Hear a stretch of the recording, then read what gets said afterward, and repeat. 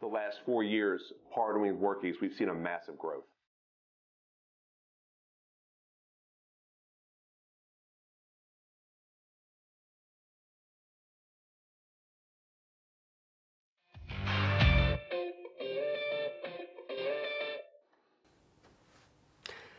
Hey everybody, welcome to another live show here with Lee Godbold. That's me with Junk Removal Authority, where we help junk removal business owners make more money and live a better life. All right, welcome to winter in junk removal. At least that's what it feels like here recently. A lot of people talking about being a little bit on the slow side. Slow season seems to have arrived about a month earlier this year.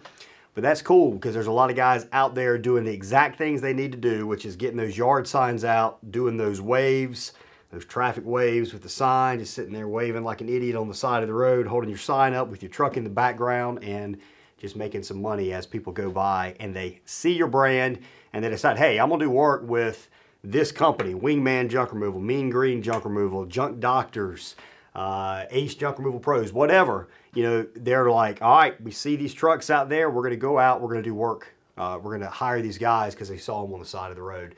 When you get slow, don't sit around at the house and sulk and complain and relax. When you get slow, get out there, get sticky notes out, yard signs. Your entire area should be just blanketed with yard signs for your particular company. We've got a campaign. We just got 500 yard signs on the way for Junk Doctors. We're going to put them out everywhere.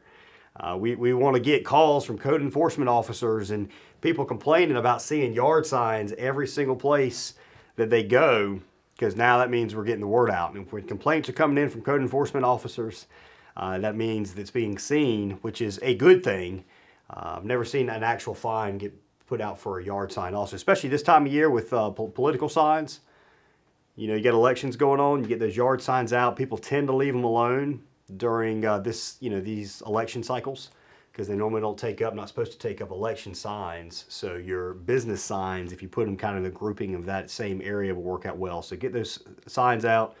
When your digital stuff isn't bringing as much because things have gotten slower, you've got to make it up in any way possible. And that's by getting busy, by doing the proven stuff like yard signs, which really work. Let's talk a little bit about that. I know today also we're going over some Google Ads stuff. That's the main thing on these Thursday webinars. And you know, here at Junk Removal Authority, we manage tons of campaigns for junk removal companies all throughout the country. Digital marketing from amazing websites. Guys, if you haven't checked out a recent website, we need to get a couple of recent sites, Lightning Hall, a few others, odds and ends, posted on a link. Some of the sites we're turning out now are absolutely amazing. So we got a really strong web team. Everybody's like, hey, we love our website. So great websites. Manage Google Ads campaigns. You know, we're shooting for a really good cost per conversion. We want to figure out how aggressive do you want to be? Are you somebody that wants to be really aggressive, show as much as possible, and miss out on as little as possible? Or are you somebody that wants to try and increase profitability, wants to try and just show for the most qualified customers? All that is kind of stuff that we look into. We manage campaigns. And that's what we're going to be talking about today as well. And then obviously search engine optimization, getting your site to rank well organically is huge. The best long-term investment you're ever going to make is SEO. It can take a while, like 6 months, a year, 2 years, before you're really showing really good and getting a lot of stuff coming in. But once it happens, you're not having to pay for those clicks. You can head over to junkrA.com if you're interested in any of that. Okay. One of the things that we wanted to cover today, obviously we're going to be talking about Google Ads related stuff. So let's jump into Google Ads related stuff. If you guys have any questions, make sure you post them in the comment section. It can be about anything Google Ads related or not. I want to cover a particular topic today on Google Ads, and that's search impression share. So search impression share is something that there's a couple. You've got search impression share. You've got top impression share.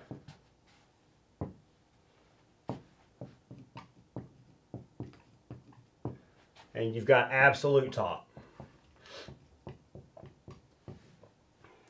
So this is a statistic that we get people all the time asking, hey, can you provide this information over? And it's a relevant data point because what it is, it's basically percentage of time you showed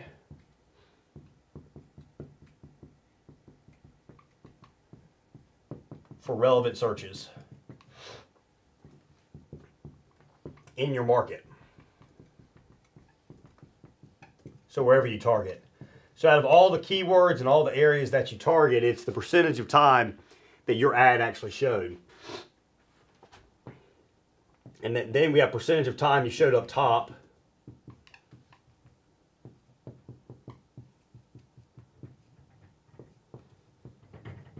That's top impression share. Now that is of all total searches.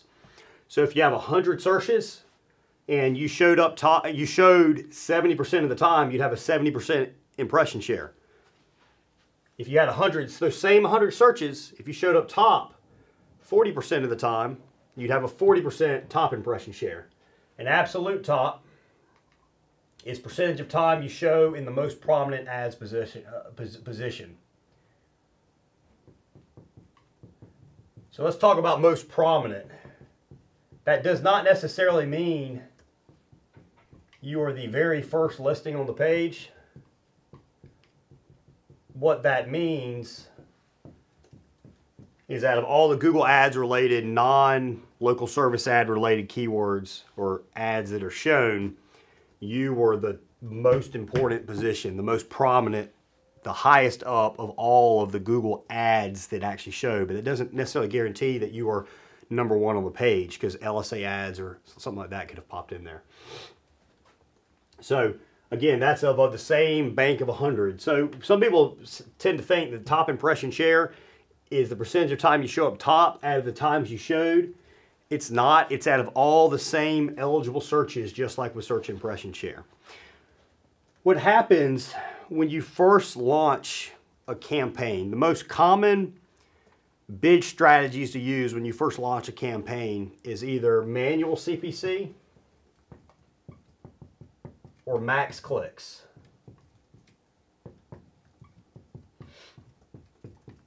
Now, I tend to like the launch with manual CPC, and that we actually do enhanced.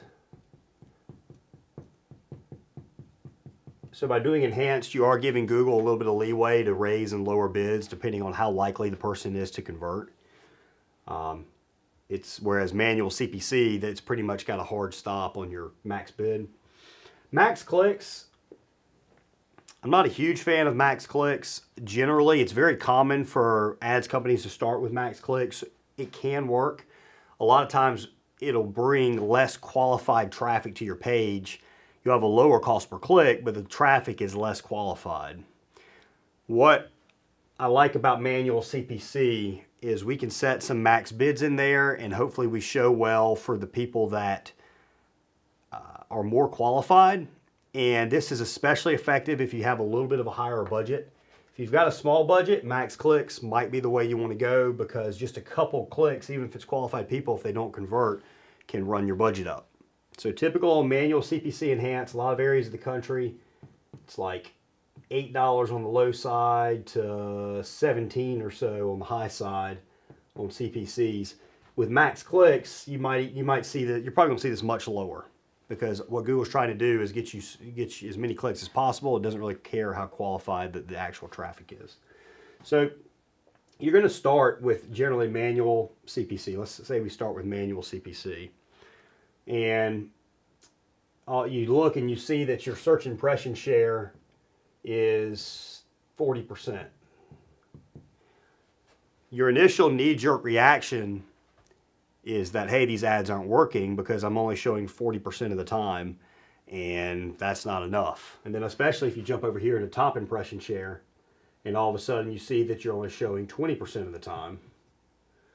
Or if you jump over here to absolute top and it tells you you are less than 10% of the time at the very absolute top.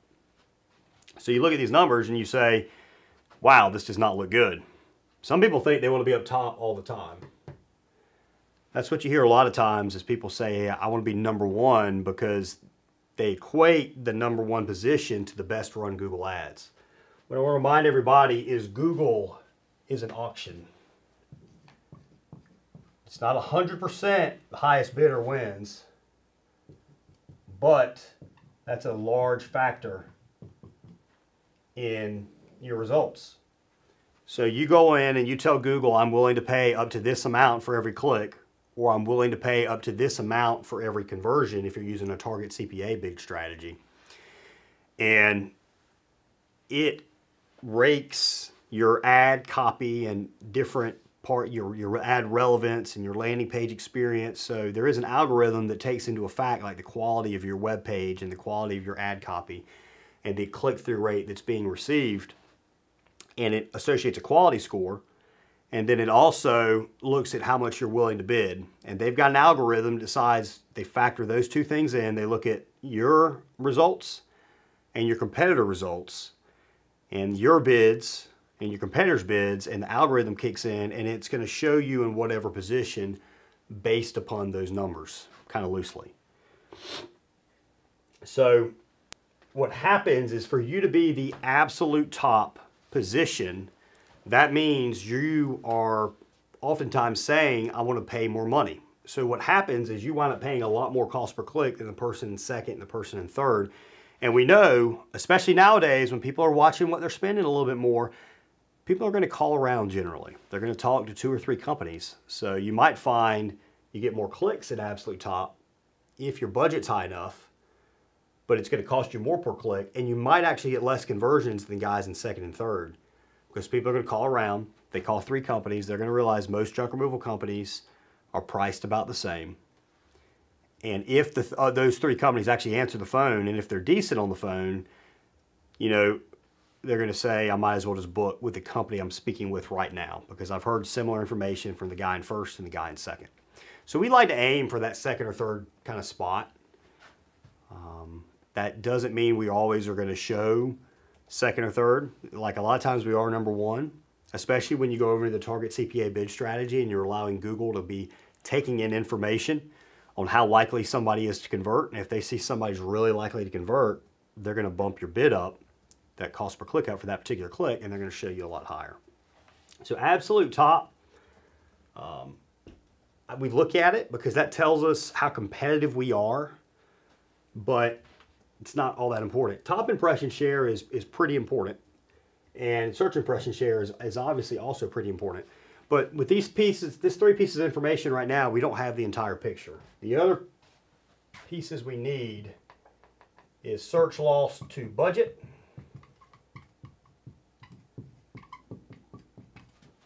and rank. So search loss to rank.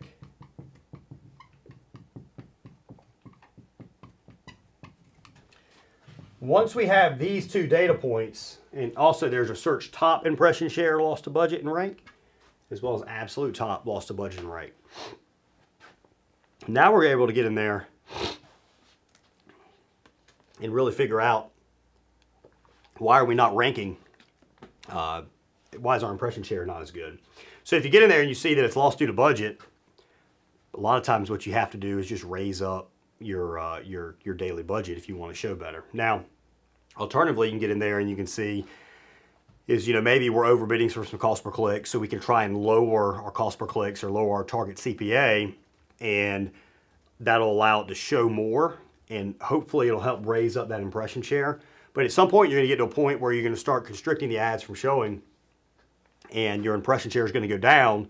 And what's going to happen is instead of seeing search loss due to budget, you're going to see search loss due to rank, and that's telling you that you've gotten too cheap on your target CPA and your bids if you're at manual CPC. So our goal is to get a cost per conversion that is acceptable, and then we want to spend as much as we possibly can. And once you do that, this search loss to budget number should start decreasing. But let's say you get to the point that you're no longer seeing search loss due to budget. It's all kind of loss due to rank. One of the things that people want to do once they achieve that is they want to try and start increasing overall impression share by raising bids. That's the quickest way to increase search loss due to rank, is raise bids. There are other ways. That's the quickest way to make an impact. So what can happen is you, as you start raising those bids up, you might find you start spending a lot more. Your cost per conversion goes up, but your actual conversions go down. And this is very typical once you've gotten to my favorite bid strategy in most markets, which is target CPA. So max conversions, target CPA. Once you've gotten to it, then what it's doing is it's trying to measure who's most likely to convert. And it's going to adjust the bids as such. So once you're on target CPA,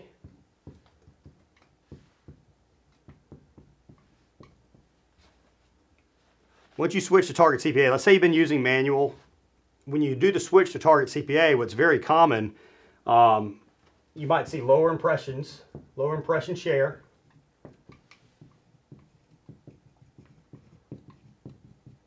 But higher conversions.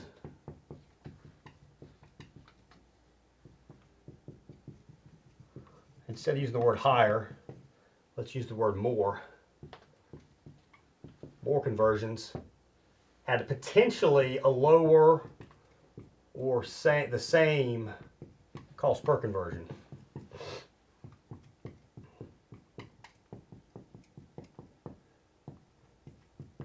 So this confuses a lot of people. If you've been running a campaign on manual CPC and all of a sudden you switch it over to target CPA, and if you're somebody that's really watching search impression share, all of a sudden you might see your impression share actually go down, and that concerns you. And we've seen some people that do like knee-jerk reactions and they turn off target CPA. They're not looking at the entire picture. So what you would see is the impression share went down, but all of a sudden now we're seeing more conversions at a lower cost per conversion. And overall, that's what we want. We want phone calls. The reason for that is again, Google isn't showing it to people that are less likely to convert, and that's hurting your impression share. And it's spending more on the people that are more likely to convert to show you more prominently, because they know that there's a higher probability they're going to call, book online, submit a contact form, whichever way that you have to get in touch with. If you guys got any questions, feel free to kind of post them in here, post them in the chat. One thing I want to talk about a little bit also, we started out this conversation talking about yard signs, and the different types of old-fashioned marketing to do, or even just marketing in general. So in terms of old-fashioned marketing, the stuff that's great to do, obviously yard signs, sticky notes, networking with realtors, professional organizers, Rotary clubs, Chamber of Commerce's, the list kind of can go on and on.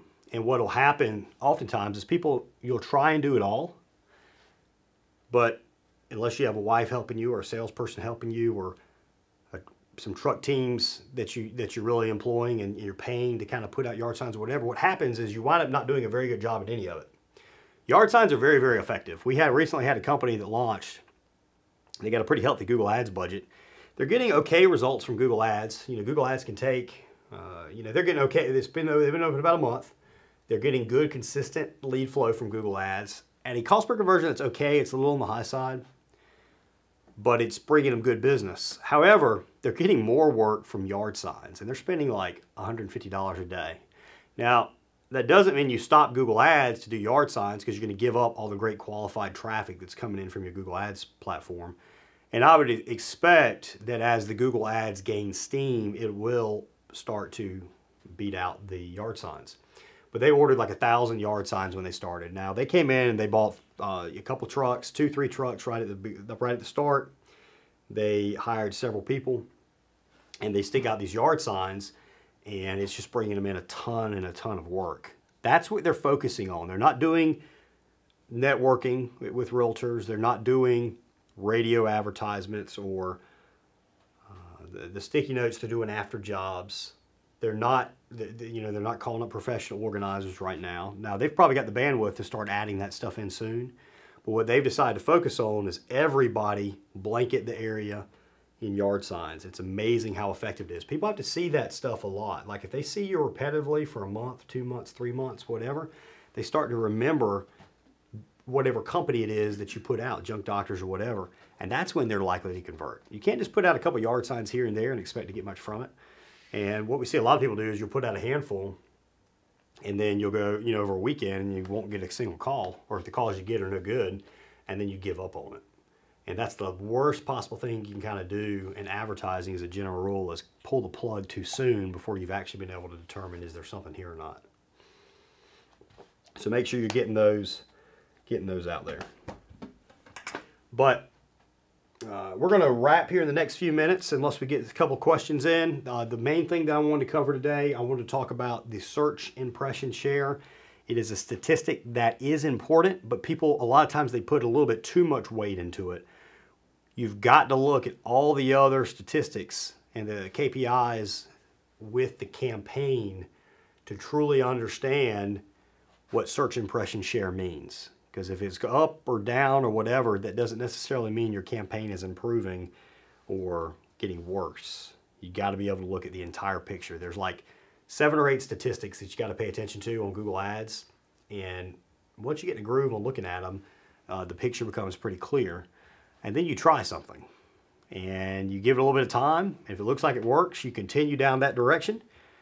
If it looks like it reversed, you still might continue down that direction for another week or two to see if that was just random or if that's a trend. And then at some point after, if it starts going the wrong way for a good period of time, then you go the other way.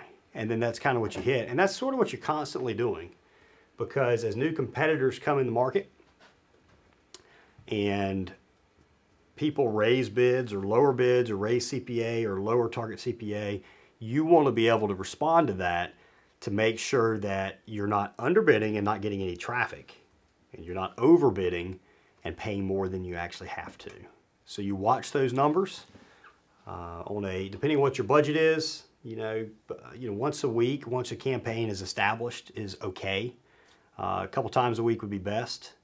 You also need to be going through your search terms. The more you go through your search terms, the higher quality the campaign gets, the higher click-through rate you have because you're not showing for as many bad things. And the higher click-through rate you have, that actually can affect the quality score and how much you actually have to pay for a particular ad position. So if you can get out in there and you can increase your click-through rate, and this is only done over time by changing ad copy, going through search terms, or the best way of increasing that. And also bids. If you raise bids up, you show them more prominently, generally your click-through rate's going to go up. Which oftentimes also, if you ever go into and you see on search impression share that you're missing out, or on your quality score, that your quality score is low because of expected CTR. So expected click-through rate. One of the largest measures of expected click-through rate is your actual click-through rate. So they look at the history of your campaign and the click-through rate you've had, and they're going to say because of what you've done in the past, your expected CTR is low or it's high. One of the things you can actually do is you can raise bids up, especially when you first launch, get a higher click-through rate, and then begin working bids down. And because Google's seeing that you have the possibility of actually showing well or getting lots of clicks, a higher click-through rate, it'll raise that expected CTR, it'll raise your quality score, and then now all of a sudden you're being able to show in the same position for less money. And that's a win-win-win all the way around.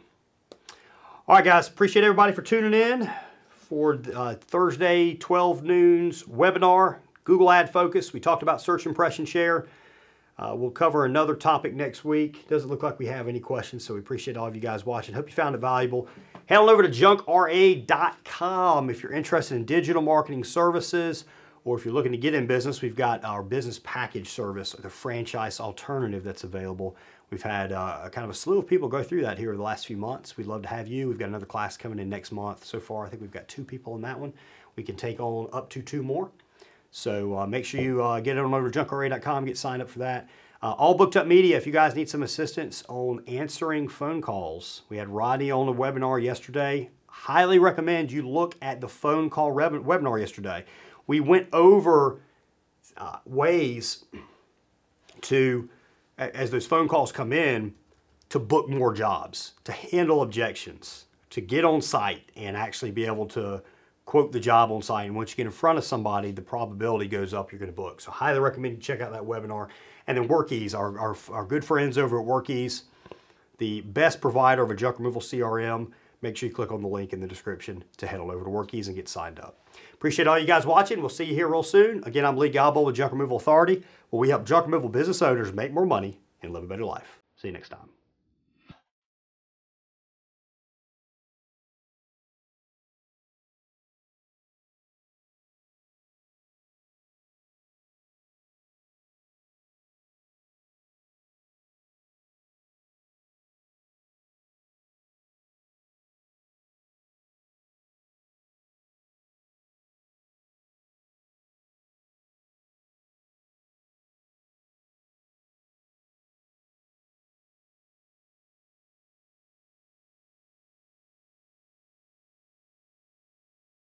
the last 4 years partnering with Workiz, we've seen a massive growth.